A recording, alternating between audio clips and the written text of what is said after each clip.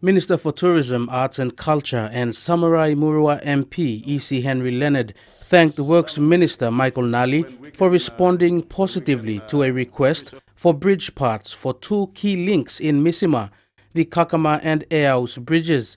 We've already secured some bridge parts through the Works program.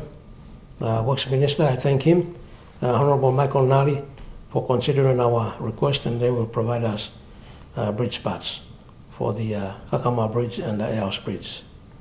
Kakama Bridge is located at Gulewa village on the north coast of Misima, while the Eiaus Bridge is in Eiaus village along the south coast.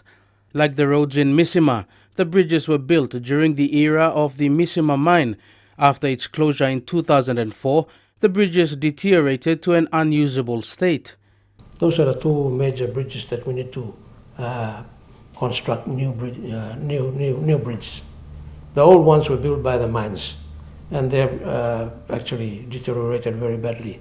So we need to remove them and construct the new ones.